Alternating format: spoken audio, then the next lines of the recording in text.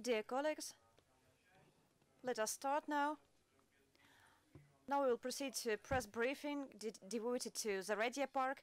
I'd like to introduce the representative of the project team of experts that are directly involved into the project planning, Mr. Sergei Kuznetsov, Chief Architect of Moscow and Artistic Director of Park Zaryadie project, Charles Renfrew, partner of dealers Cafidio plus Renfrew, consortium leaders winning the contest, and they are still working on the project.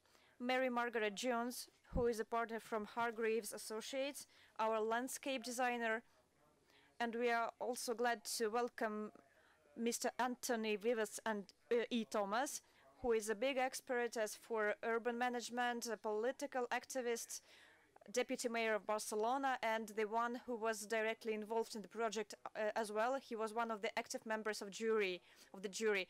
My name is Petr Kudryavtsev, Director General of City Makers Russia, consortium which planned this park and this session's moderator. Now I'd like to give the floor to Sergei Kuznetsov so that he could briefly introduce the current state of affairs.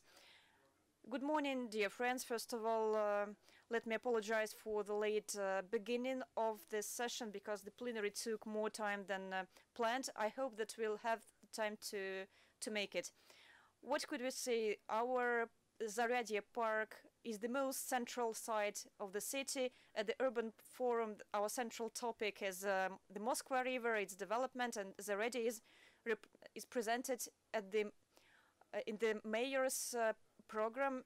We've also already said that it's a certain point of attraction not only for urban residents who circulate across the city on transport and on food, but for those who are cruising the river. So it's a universal center of attraction on the crossroads of different tourist activities and routes passing through Moscow.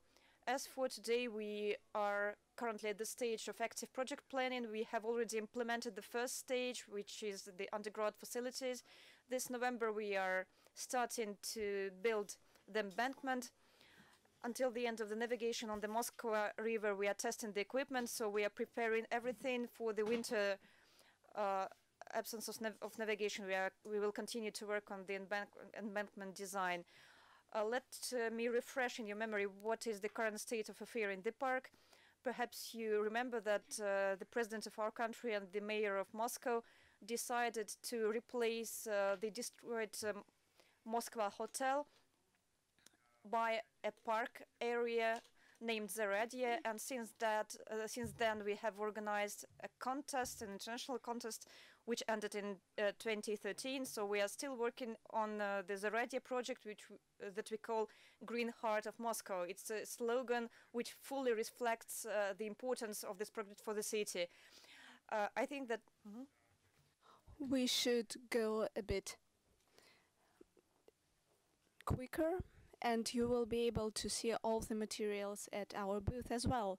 We will give a big picture now. You see the pictures. These are not mere pictures. This is a 3D model, and we are also exhibiting a mock-up of this project which shows how the park will finally look, and there are elements such as philharmonics, flyover bridge, the embankment and other elements of this park, including also a hotel complex that will be located at the place of building at the address Varvarka 14.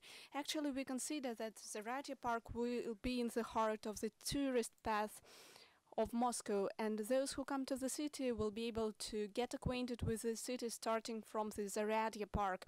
We have the most active tourist paths that go through the park, and their number will increase.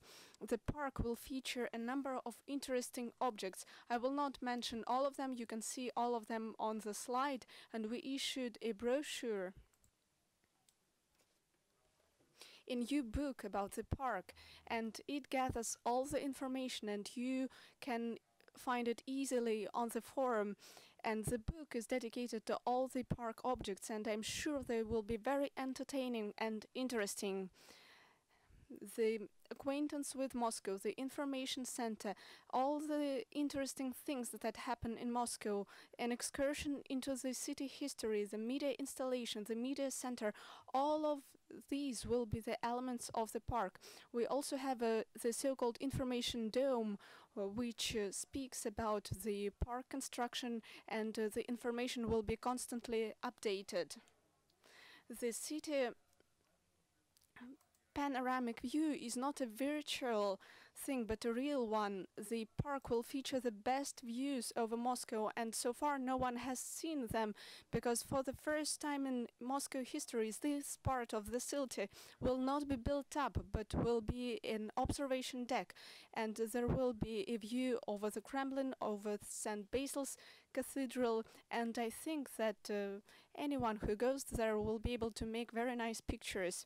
The wild urbanism is a concept that is currently implemented within the framework of this project, and my partners will probably speak about it more in detail. It is about introducing active landscape, taking into account the peculiarities of Russia's climate. There is also the non-prescriptive navigation that intuitively says where it is better to go, where it is better to lie on the ground or